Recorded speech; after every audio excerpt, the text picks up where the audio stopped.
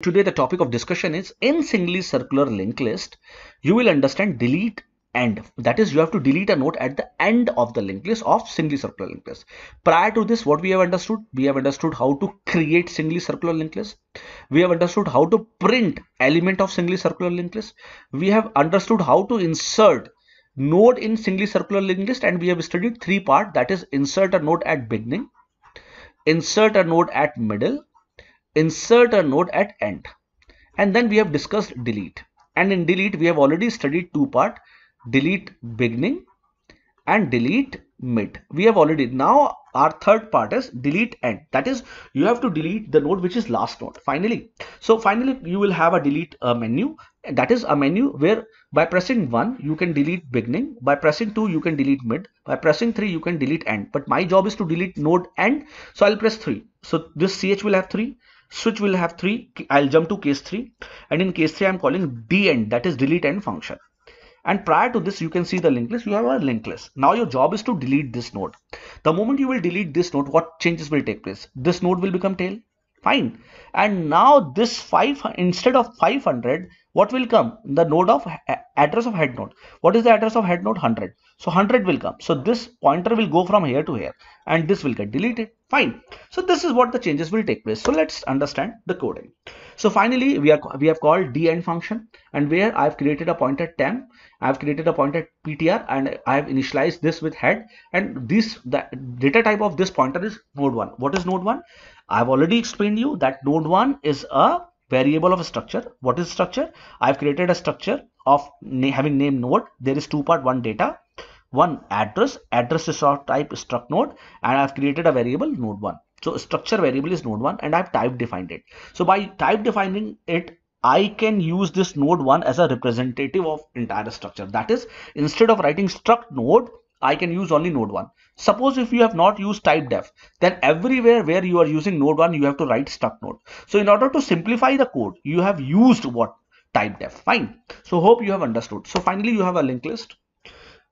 You have a linked list, you can see that, and what is actually taking place when you will delete this node, tail will come here. This is what arrow is representing, but let's understand with the coding. Now the coding is, see the coding. While ptr, I've initialized this ptr with head. What is there in head? 100. So ptr will come here to the head part. Fine. Now I will see this loop. While ptr next, what is ptr next? 200 is not equal to tail. What is tail? 500. Yes, ptr next is 200 and tail is 500. It's not equal. Condition become true. I'll update ptr. ptr will have ptr next. So what is ptr next? 200. So ptr will come from this place to this place. Fine. Will I come out of the loop? No. I'll again go and check the loop. Is ptr next? What is ptr next? Now 300 is not equal to tail. Tail is 500. Yes. 300 is not equal to 500. Condition become true. I'll update ptr. ptr will have ptr next. So what is ptr next? 300. So ptr will move from this place to 300. Fine. I'll again check. Is ptr next? What is ptr next? 400 is not equal to tail. What is tail? 500. Yes, 400 is not equal to 500. Condition become true. I'll update ptr. ptr will go to ptr next. So ptr next is 400. ptr will come here. Fine. I'll again check, is ptr next? What is ptr next? 500 is not equal to tail. Yes, it is equal to. ptr next is 500 is not equal to tail. No, it's equal to. Condition become false. The moment condition become false, I'll come out of the loop. So this is the out of the loop. I'll come out of the loop. I'll check if ptr next, this is ptr next, equal to tail. Yes, ptr next is 500 and tail is 500. Yes, condition. Now if condition become true, the moment if condition become true, I'll move inside the if block. Fine.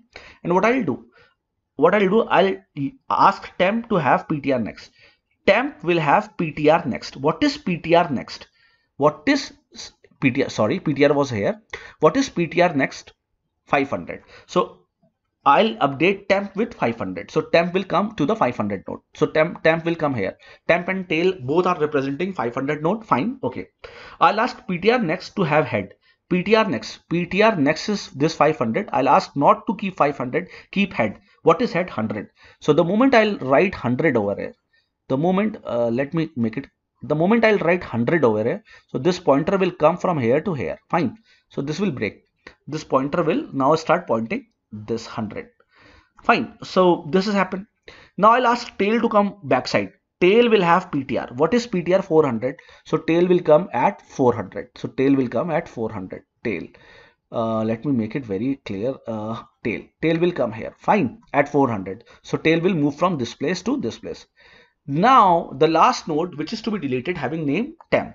So what I'll do is that I'll simply write element deleted is %d, and in %d I'll print temp data. What is temp? The last node, and temp data is 8. So answer will come element deleted is 8, and I'll feel very good. Yes, 8 was my last node and it's deleting. Yes, my code is working fine.